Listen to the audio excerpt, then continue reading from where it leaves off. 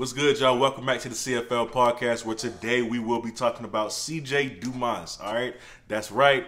Prairie View A&M got a dual threat quarterback to replace Jawan Pass when Jawan Pass leaves. Now, I'm not saying he's gonna get the starting job next year. I'm just saying when Jawan Pass leaves, they're gonna have a great quarterback in C.J. Dumas, who's gonna be a game changer for that program, and I'm willing to bet on that. Now, C.J. Dumas, 6'2", 190 pounds. He's a quarterback, of course, out of Katy, Texas, class of 2022. Now, according to 24/7 Sports, he's not ranked. He's not ranked.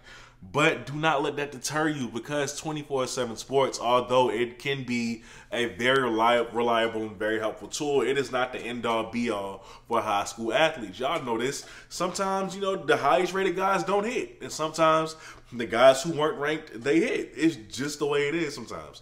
So, C.J. Dumas, man, on Twitter, number one, this kid seems like he has his head on straight. All right, he has a great family dynamic, very supportive family members who are always tweeting about how proud they are of him and how he's a great young man and everything like that. And you just love to see it, right?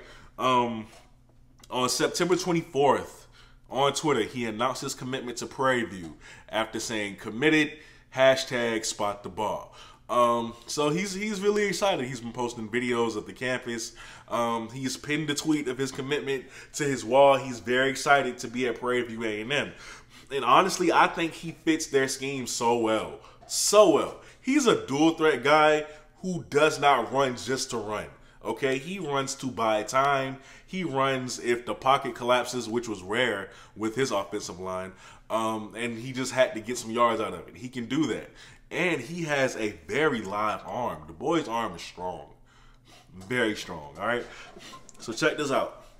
Out of scholarships, he had Drake, he had Middlebury College, Lee University, Amherst, and he took a visit to South Dakota State University. I don't know if they've offered him, but I didn't see it on his Twitter. And we all know, an offer is serious and it's official when a commit announces it on their social media. So there's that. Now, of course, he had an offer from Prairie View A&M as well, which is why he committed. I just want to say this. I have no idea why he wasn't looked at as much as he should be. Go to Katy, Texas. I would have to imagine that's a decent program in Texas. I don't know how his play style went overlooked. What I love about this kid, right? Like I said, big arm. Big arm. He will throw your receivers open. That's the type of quarterback he is. He throws the receivers open. And he has enough accuracy to not just launch it and it goes like over here, like north-south, east to west, when and it's not in the vicinity of your receiver. Nah, he throws your receivers open, and he has great accuracy when doing so. So, I love that about him. He's great on play action. Play action is his strong suit. That boy can sell a fake like no other. Like no other. All right? I almost called him Jordan Belfort, man. If you know, you know. That boy can really sell a fake.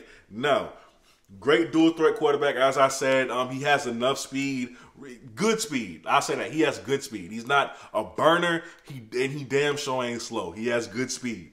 But if I had to pick a criticism, right? His mechanic is he wind up a little bit. It looks like it takes him a little bit longer, like a second longer than what it should to get the ball off. If that would have to be my only criticism of him. But I feel like I'm even nitpicking with that, all right? C.J. Dumas, I cannot wait to see him on the field for Prairie View A&M. Now, I think now that Prairie View has him, they need to go and continue to get weapons for him, right? Like, I think this is a guy that you can build your program around. And honestly, look out for Prairie View, man, in the next few coming years. I think if you get some great weapons around him, who knows what could happen? Who knows what could happen, okay? You might see them boys in a SWAC championship. Who knows? In my opinion, I think he will. I genuinely think he will put them in contention. Like, they just need to get him weapons. That's it. That's it. They just need to get him weapons. I think CJ Dumas, I'm a big fan of his game just after watching this tape. I'm a big fan of him. So I do think that if Prairie View gets some weapons, man, he gonna lead Prairie View to the promised land, or at least have him in contention for it. But that is just my opinion. Y'all seeing his highlights. Y'all let me know what y'all think of CJ down below in the comment section. If you made it to the end of the video, I really do appreciate you. I think I have one more video coming out today, maybe two. But y'all, I'm just rambling at this point. I go by the name of Kobe. You are watching the CFL podcast, and I'm out. Peace.